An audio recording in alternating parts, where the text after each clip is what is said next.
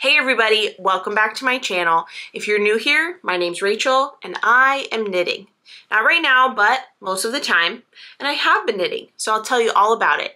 Today's video is episode 14 of my weekly podcast series, where I go over my knitting, spinning, and other fiber-related shenanigans from the previous week. So if that sounds interesting to you, click that subscribe button so you don't miss out on future podcasts. Today's episode goes over my knitting from May 20th to May 26th. Today, day of filming, is May 27th, and you'll be seeing this on May 28th. So there's a calendar update for you. Time is a thing that happens, and days are things that pass. All right, let's continue. So, the course of the last week, I have done quite a bit of knitting on not quite a bit of projects. There's only a few projects that I have updates for you on, but some of them are juicy updates, so just buckle up and get ready for the juice. Or whatever. Okay, so the first update I want to give you is on my Kal Cardigan. Last week, when I updated you on the Kal Cardigan, I was just working on one of the front panels. If you're familiar with this sweater pattern or this general construction, you may be familiar with the fact that you knit a front panel on the left side, you knit a front panel on the right side, you knit a back panel, and then once all three of those panels are at the length you want for your armhole depth, you then join all of those panels and knit down the body. So, last week I was working on the first of two front panels. I hadn't done the back panel yet. This week, all of those panels are done, and I am knitting away on the body. So even just holding it up like this, even when it's like this amorphous blob of knit stitches, you can tell that there's a lot of fabric here that I have worked up over the course of the past week. In fact, let me put these on some stretchy cords. They're called a few different things in the marketplace of the fiber community.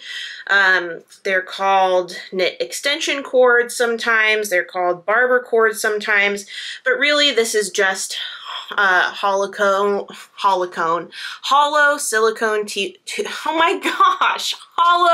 silicone tubing. Dun, dun, dun, dun. Yes. Okay, so I got, I purchased this from various retailers in the past. Like, I've purchased them as barber cords on Etsy. I've purchased them as knit extension cords from Twice Sheared Cheap. But the best value for these is to just get a spool on Amazon. See, like I have here. You can get it in different diameters. So the hollow tubing is basically a different diameter for depending on the needle size you want to put it on. Anyway, this is a total aside. What I'm doing right now is putting my Kal Cardigan on this silicone tubing.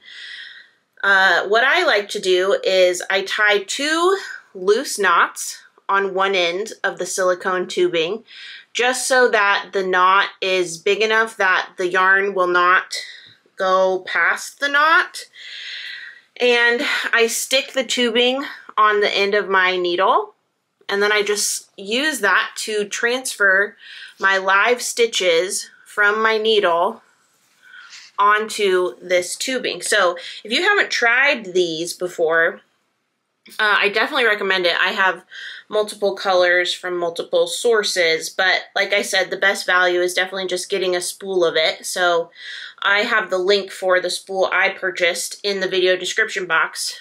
But anyway, I do that on both ends of the needles, and I make sure I tie a knot on both of the silicone tubes that I'm using, because I don't want to lose stitches on either side. And then just working from the middle of my whip, I just kind of slide and distribute the stitches so they are fully stretched out. Nothing is scrunched up on a needle. This is great to try your knits on as you're working them up, and it's also great for putting sleeve stitches on hold. So I definitely recommend these. Wasn't planning to spotlight these, but since I'm doing this, I might as well tell you what I'm doing. Okay, so now the stitches are spread out to the point where I'm able to try this on without like fear of losing stitches off the needles. So here's how far I am on the Kal Cardigan. Let me pull this yarn around so it's not giving me trouble to show you. Look at this. Here it is. I have been alternating skeins, but maybe you can see there's like a patch here that, I don't know, it's like, I don't know, it's more purple than the other parts, but it's okay. I'm not worried about it to the point of frogging back, so it just kind of is what it is, but I am really happy with this. This is going to fit, I'm sure of it. I'm sure of it, I hope. I mean, I have reason to be skeptical of anything at this point after the issues I've been having with gauge, but I think that it's going to be a perfect size for me, and I'm just trucking away on the body. I was a little hesitant about the depth of the armhole sleeves, but I think that it will be okay. In fact, like an inch or so after I joined all of the panels and was knitting down on the body, I did pick up stitches for one of the sleeves and I knit a few rows, put it on stretchy cords, tried it on, just to make sure that the armhole was deep enough for my preference before I continued knitting on the body. Because if the armhole is not deep enough and I knit the entire body before knowing that, that's a whole body's worth of work that was for nothing. Because it really, you need to make the armhole as deep as you need it to be before you knit the body. It's hard to modify that after the fact. So I feel good about this, is the long story short. I feel really, really good. And I am kind of, like, I thought also maybe I should knit the sleeves first. It's mentioned in the pattern that maybe it would be a good idea. I know some people do that because there's this benefit of once you knit the sleeves, then the body is all that's left, and when the body's done, you're done. You don't have any danger of being trapped on Sleeve Island. But I'm at the point where, like, I'm basically halfway done with the body, and I feel like if I changed course to knit the sleeves now, I feel like that would make me feel like I had a lot more to go. Like I maybe would finish one sleeve and then I would still have a whole nother sleeve and then like half of the body. Like for me, that just seems like a long list versus just finishing the body now and then doing the sleeves after. So trucking away on this Kal Cardigan. It's a really well written pattern. I'm taking lots of notes for my FO diary installment on this pattern. And I'm looking forward to being done with it. I think that I can finish it, I don't know, definitely not before the end of May, but certainly in June. This should be done. I'm wrapping the yarn around me. So there's the update on my Kal Cardigan. Really, really enjoying that knit and really enjoying the yarn. Like, just look how good this yarn looks. I have it on my yarn minders here, but it's like the perfect purple, blue, periwinkle combination. All right, so now that we've had a moment to sing the praises of the Kal Cardigan and the yarn that I'm working it up in, let's pivot to maybe not as celebratory project update, and that is the project update on my Iza Cardigan. So the update on the Iza Cardigan is certainly not as exciting as the Kal Cardigan, and since I've totally finished the body of this cardigan, I can just put it on. I don't need to put stretchy cords on it. But this cardigan, last week I told you that I had suspicions that it was too small, but I was going to block it to basically decide for myself once and for all if that was the case. Well, I have since wet blocked it. It has fully dried, and I have indeed come to the conclusion that this is too small, at least for the look I'm going for. Is it weird when I have shots where I have no head? Sorry. Anyway, back to exactly that shot that I'm wondering if is weird. Okay, so this is too small. is too small for my preference. There's a time and a place for negative ease, depending on your personal preference with what you make for your body. This is not my personal preference for my body. If this were an open cardigan, fine, great, whatever. If this were an open cardigan without lace, fine, great, whatever. But I want to wear this closed, or at least I want to have the option of wearing it closed. And if I button this up, I will have a button pop out. Someone will die. It will hit someone, I know it, straight through their brain. And I cannot handle causing harm. So, hello, this is not going to work. Disappointing, really disappointing. So basically, this sweater is going to be reknit. When I was talking about this in last week's podcast, in response to my Iza Cardigan update, one of you commented so sweetly that you admire that even when I have to frog a project or restart a project, I just get back to it. And I'm not gonna just get back to this for, I don't know. I do not know. Like, okay, when I started the episode, where did it go? Vanished into thin air. Oh, I'm sitting on it. When I started the episode, not only am I sitting on it, but I also rolled my office chair wheel over it. When I started the episode, I was wearing my field day cardigan, okay?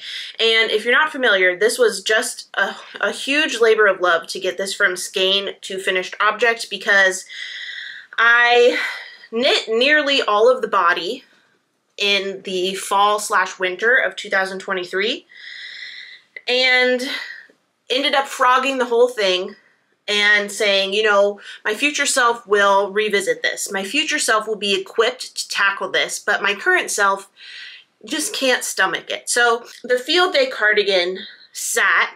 The field day cardigan didn't sit, actually. It languished in a corner of my heart and my mind and my craft room until I had the fortitude to look at it again. So if I frogged this in November or December of 2023, I did not start this again until March 30th. So that's at least 3 months of languishing. So I don't know if the Iza Cardigan is going to languish for 3 months, because I do want this in my wardrobe. I think it's so cute. I also think that I am better, faster, stronger, smarter, like in terms of this pattern.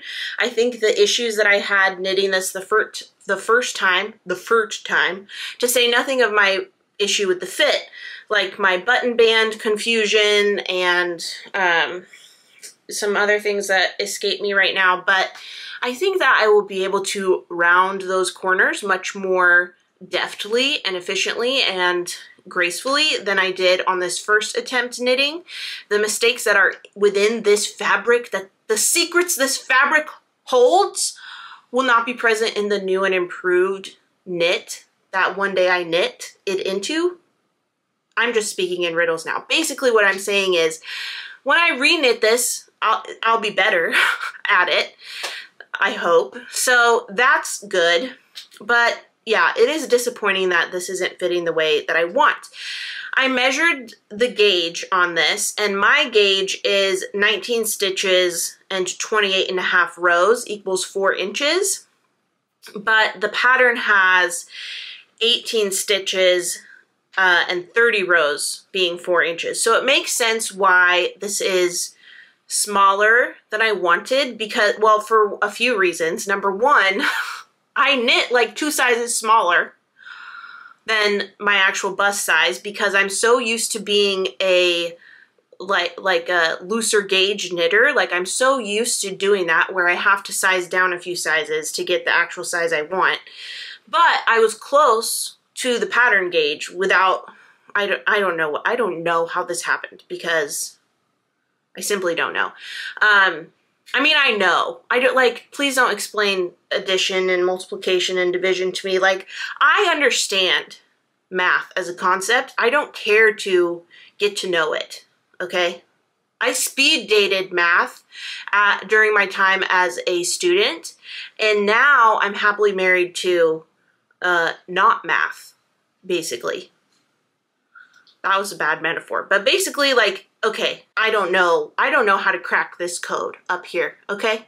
All right, so, yeah, it is definitely smaller than I want it to be.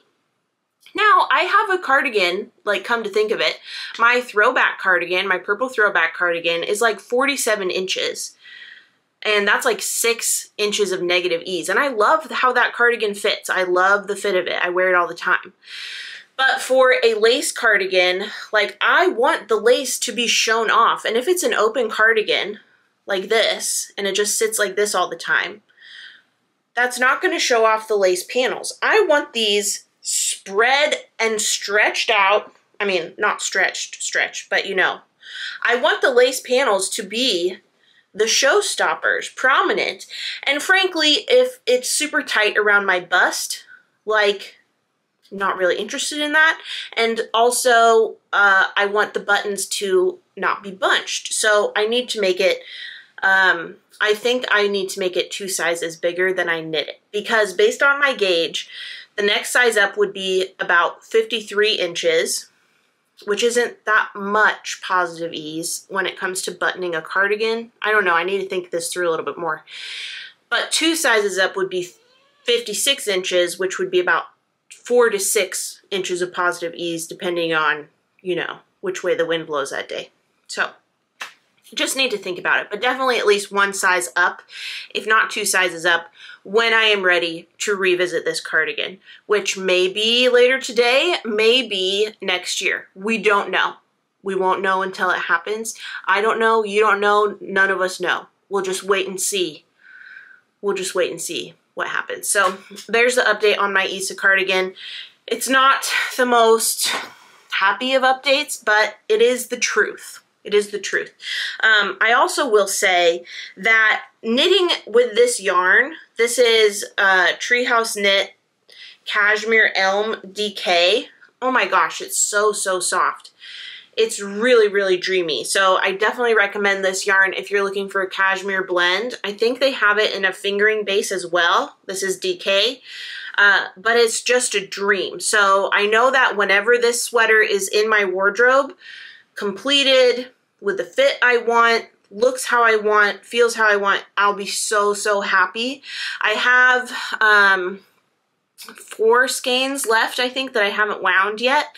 So what I may do is not frog this right away, just leave this intact, and then use my skeins I haven't used yet, plus the cake that I have left over from this first attempt, start with that yarn, as opposed to frogging this sweater right away and just having a bunch of crinkly yarn. I think that's probably what I'll end up doing. And that will be that. So we've got the Kal Cardigan update. We've got the Iza Cardigan update. The next project to update you on is my Azucena Pullover, which I'm knitting with Unit Co for their knit along. I'm not going to finish it in time for the knit along deadline. I've known this for a while. It's just not in the cards. And I don't even have it in my room with me. It's kind of become my purse project, because the actual purse project I cast on, I am not sure about. Like, it's not really speaking to me. I cast a Riptide 135 on, but I stopped at a bad stopping point where I'm not through the increases yet, and I don't really remember what row I'm on, and it stressed me out, so I just set it aside and haven't revisited it. But my Azucena is in stockinette in the round on the body at the point I'm at in the pattern, so it's easier to grab and go. Even though it's a bigger project, it's a meditative, like, I don't have to look at a pattern project. So I did bring that with me to the movie theater recently. DJ and I went to see the new Mad Max movie, which was really good. We really liked it. And I got a little bit of knitting done on the Azucena there. I didn't knit during the movie. I had plans to, but I didn't knit during the movie because we got some food. Like, we went to a movie theater that serves food as well. and my hands were all, you know, foody and French fry touchy and whatever. So I just knit before our food came and before the lights went down, and then enjoyed the movie. So don't even really have it to show you. You wouldn't be able to notice the progress anyway, just like maybe a row and a half that I knit on that this week. And then I do have a new cast on to show you. I have recently cast on a ranunculus, and I have my yarn on my Twizter, which is spelled T-W-I-Z-Z-T-E-R. I'm using the Twister for a few reasons. One, because both of my lemon woods are occupied, and two, because I want to get some more use on this so I can be more knowledgeable about the differences between the different yarn minder options on the market for when I make that comparison video I've mentioned before. But I did cast on a ranunculus this past week, and the yarn is In Bloom on Redwood Worsted from Treehouse Knits. It's a really pretty variegated with creams, pinks, and some purples. It's really, really pretty. This yarn was originally gifted to me to help promote the Favorites collection with Treehouse Knits last summer, and I had 4 skeins left of it, so I figured a ranunculus was in order. Now, I have not only worked on the ranunculus, it looks like a little shriveled up, I don't know, beanie or something, but it is the yoke of a sweater. Not only did I cast this on this last week, but I'm also keeping track of the time and the materials that go into making this. If memory serves me correctly, and I have it all written down somewhere and screenshotted, so don't worry, it will all be accurate when the time comes.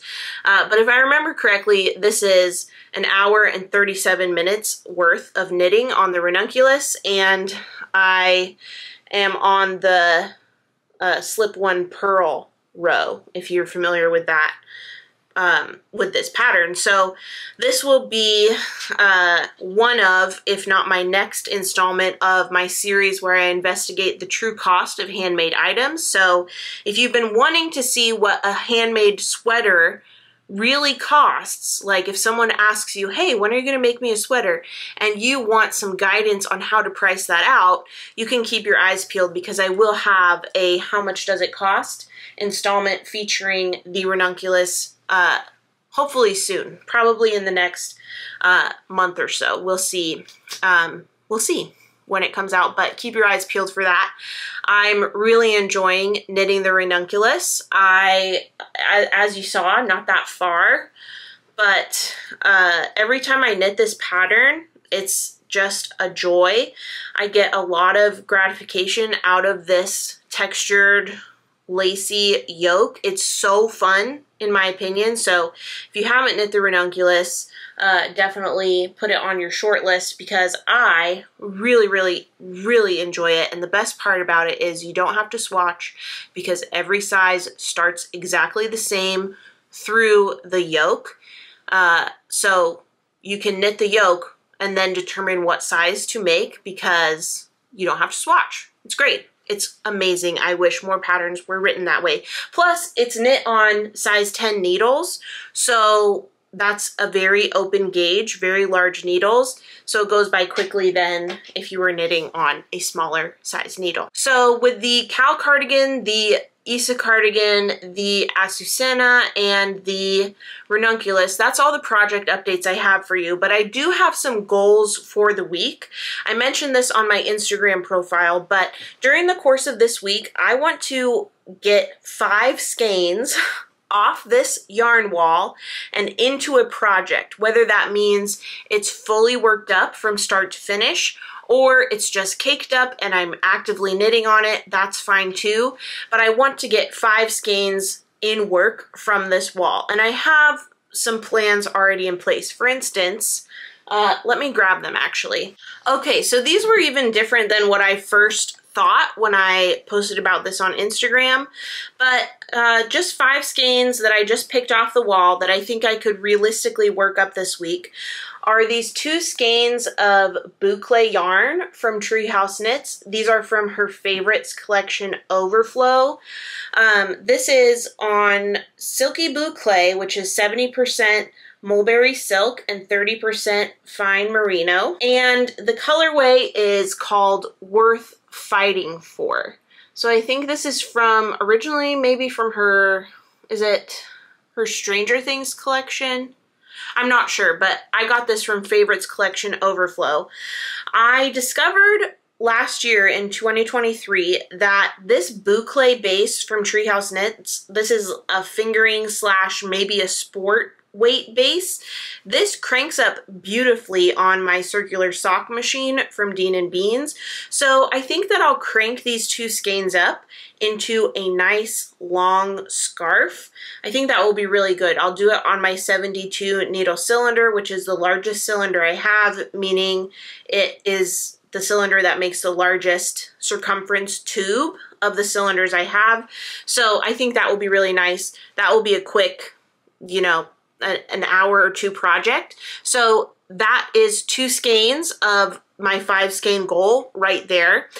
And then I didn't originally pick these out when I was making this goal, but seeing them just now, I really think maybe I should cast this on today, and maybe this should be my new purse project. These are skeins that I got at the Rose City Yarn Crawl earlier this year in March.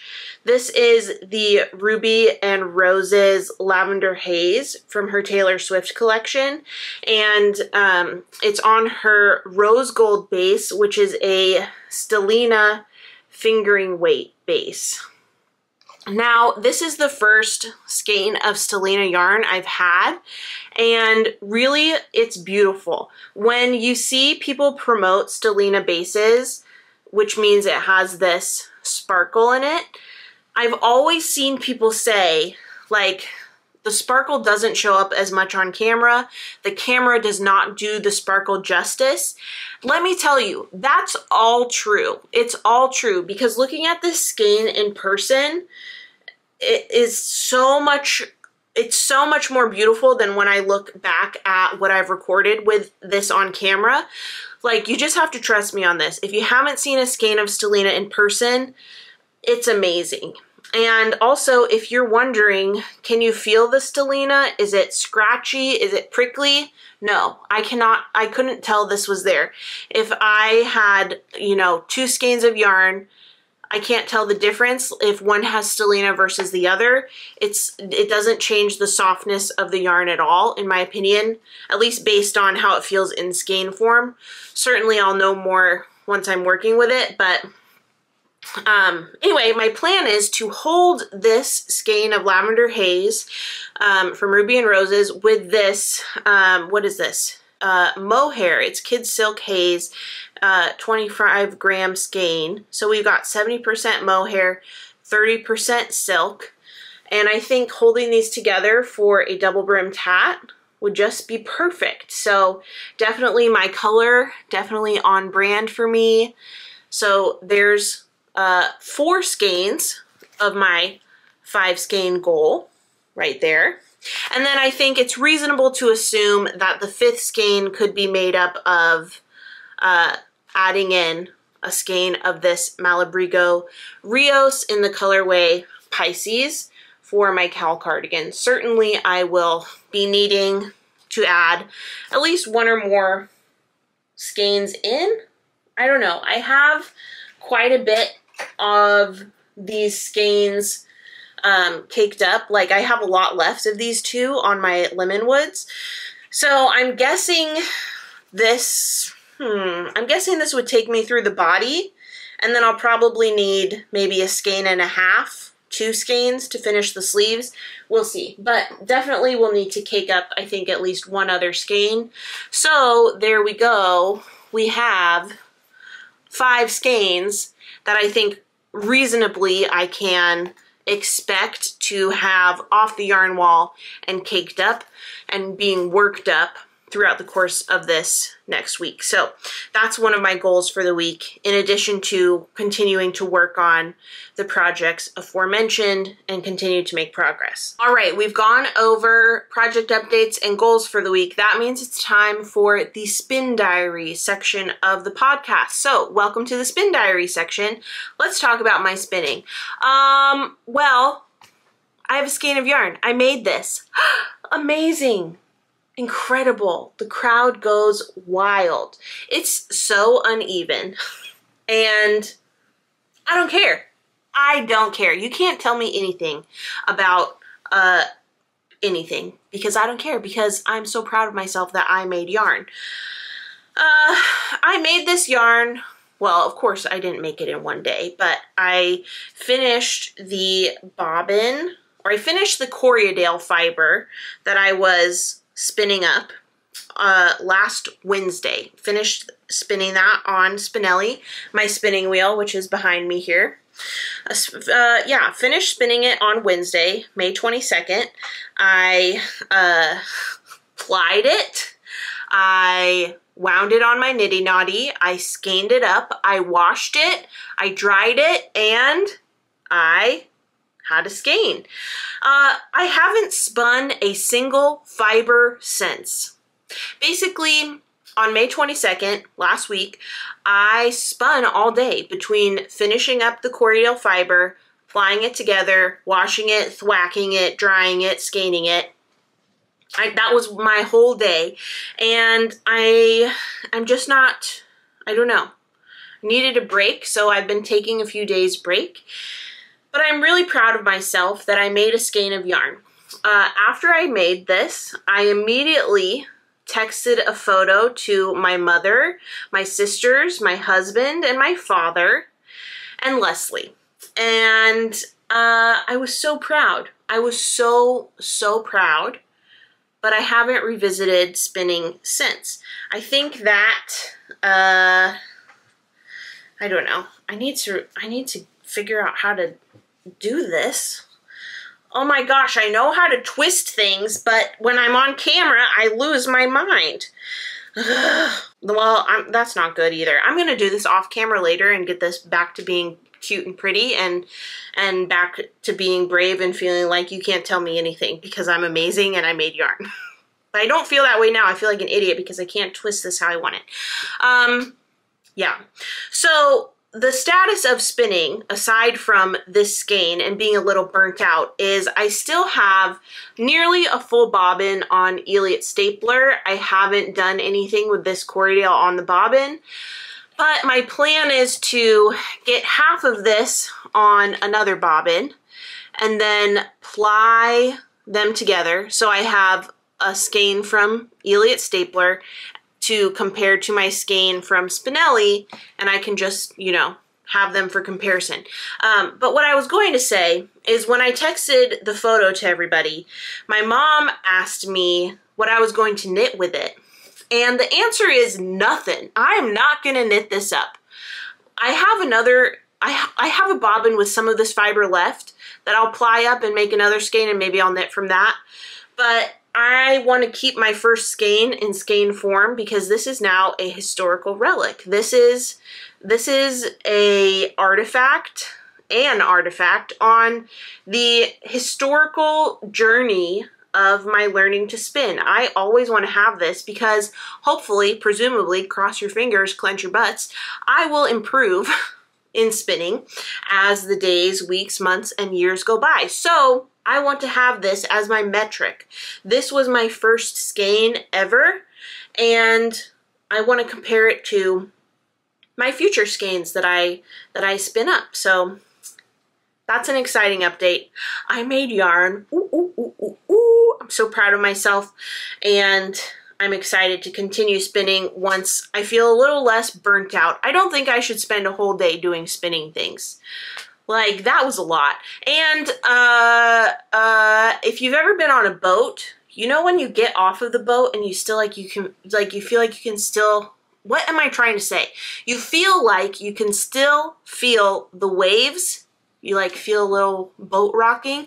I felt that after my full day of spinning. Like, I felt like I was spinning around. So I don't know. It was just, it was a lot. It was a lot.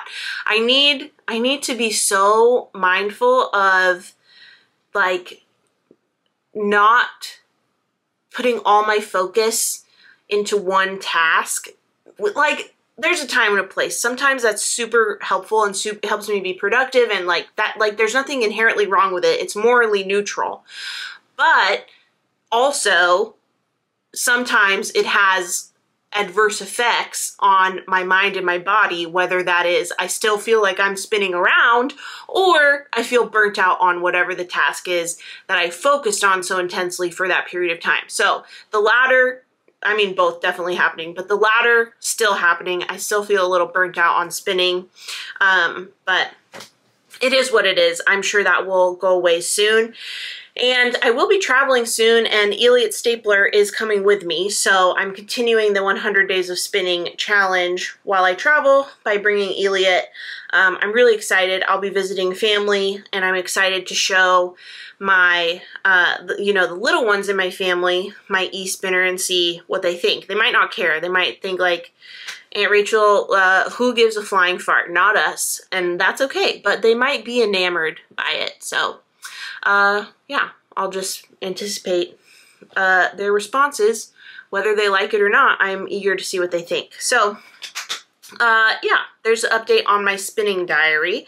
The next section of the podcast is acquisitions, and guess what? I have no acquisitions to show you, so big fat nothing for you.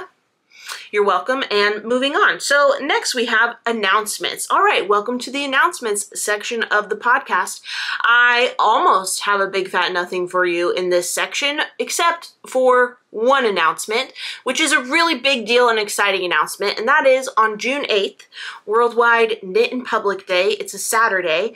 I will be at the Maryville local yarn store, Hook and Needle, which is also called Maryville Yarn Studio. So if you are in East Tennessee on or around June 8th, make a stop over to Maryville Yarn Studio and say hi. I'll be there. I'll be giving a talk and also, I believe, a demonstration on how to use the cordsmith and just hanging out, knitting, making new friends. I might have Elliot Stapler with me. I don't know. So if you want to see what an e-spinner looks like or feels like or whatever, you can watch me spin, ask questions, give me tips if you're a spinner, things like that. So yeah, short and sweet announcement section. I don't think I normally even have an announcement section, so you're welcome.